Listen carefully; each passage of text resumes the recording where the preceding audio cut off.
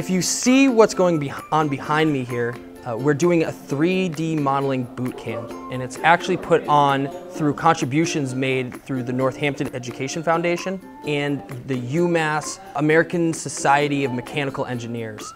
And I've had the privilege of bringing these kind of two entities together to offer 3D modeling to our students, something that Northampton High School does not have in our traditional course offerings. In college, I plan on majoring in astrophysics and/or engineering in some sense of it, majors or minors.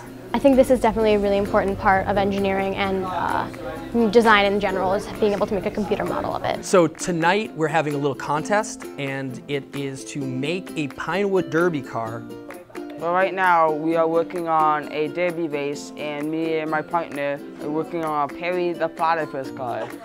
I think the biggest thing that's stood out and really kind of warmed us up to teaching students more is we're done, everybody's leaving, and there are these kids that are still here talking to us about anything, whether it be what we did today, what we're working on next week, or just engineering in general, things they're doing themselves.